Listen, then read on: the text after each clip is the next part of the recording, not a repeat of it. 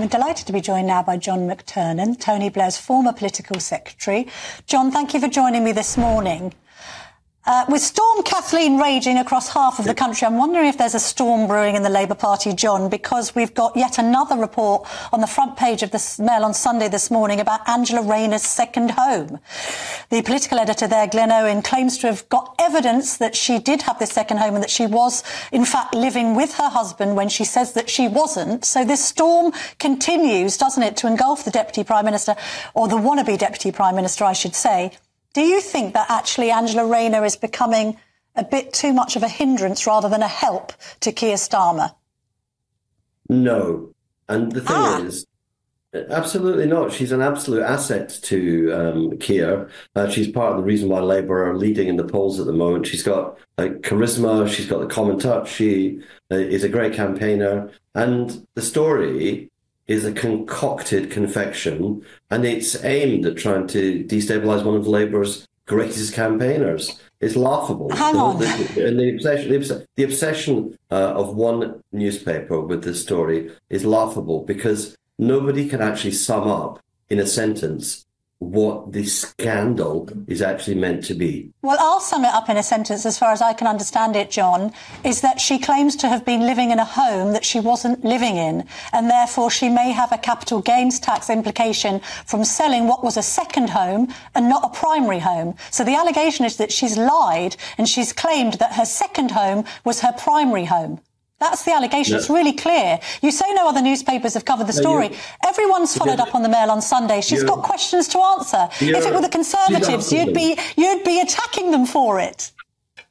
She's completely answered them. And the problem you've got, in that explanation is you showed why it's not a story. Because the tax definition of a primary residence is a technical issue. And that is all that matters.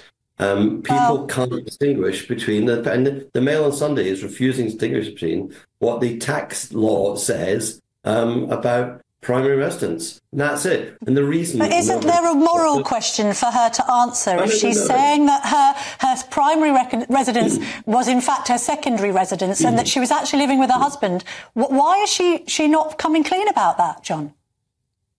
We know the tax situation is simple. Your primary residence is the residence that you designate as your primary residence. That's in the tax law. It's clear. That was her accountant's advice to her. And the argument that the Mail on Sunday have is presumably with HMRC and the way they allow you to define a house, a home, a building that you own as your primary residence. It's nothing to do with where you live. It's actually a designation. And that's a simple and straightforward matter. It's a tax matter. Tax is complicated. Nobody thinks Angela Rayner has done anything wrong. And the way you've drifted off into saying, oh, it's a moral issue. It's not a moral issue. It's a case of one right-wing newspaper trying to harass Labour's greatest campaign.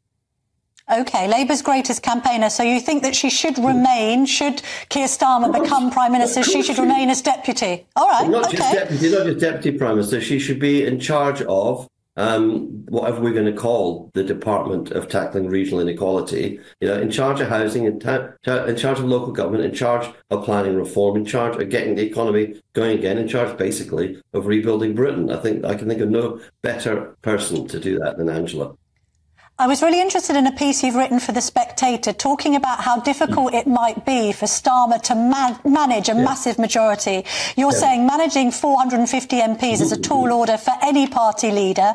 And you've also pointed out that there is still a sort of hard left cabal within the Labour Party. You talk about there being 35 members of the Socialist Campaign Group. So, first of all, do you think it is going to be difficult for him to manage a large majority? I think a large majority gives you two things. It gives you a mandate and the ability to push through any legislation you want.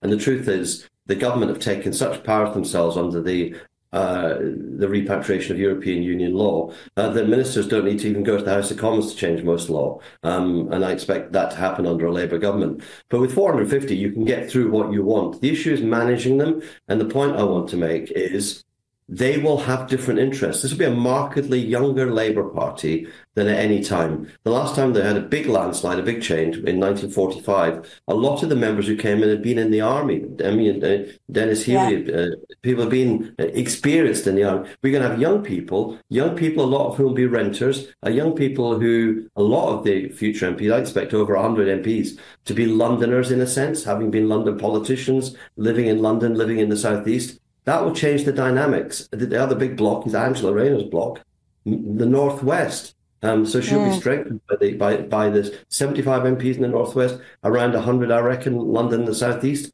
These are the big blocks that Labour's going to have. Now, you have to respond to their interests. You also need to give them something to do, because there's only 150, 160 jobs the government ever gives out as ministers, as PPSs, as whips.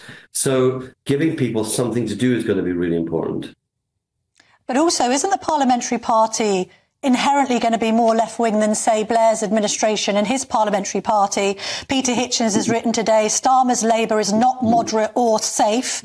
I mean, you have to admit that Starmer is more left-wing than Tony Blair ever was, right?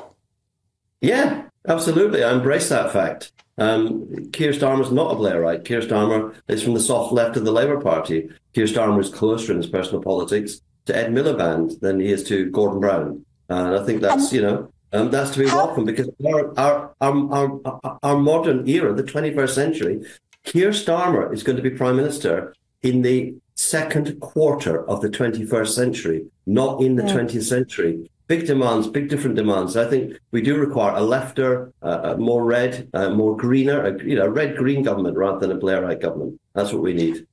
And how much influence do you think Blair is actually having behind the scenes? Because we know some of the policies that the Institute comes up with, Tony Blair's Institute, then ended up kind of filtering into Labour policy. We know, obviously, that Lord Mandelson is quite close to Starmer. How close is Blair to Starmer, John?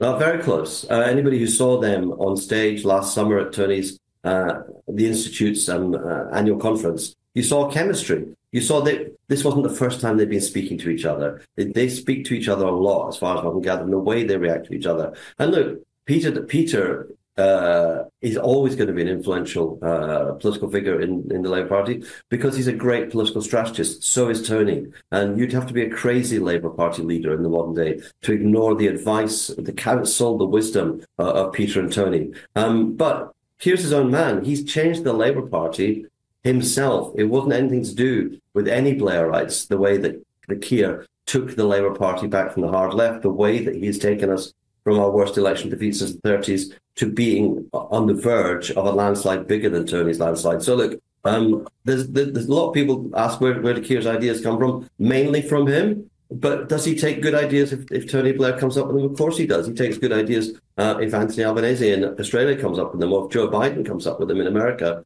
If there are good ideas in politics, you should take them rather than ignore them because of who they come from. I mean, that's good while Biden is still US president. He might struggle to get on with Donald Trump, though, mightn't he, John, very briefly? Yeah, Biden's going to be the president. Trump is going to lose on the abortion issue. Abortion will trump every other issue in this election.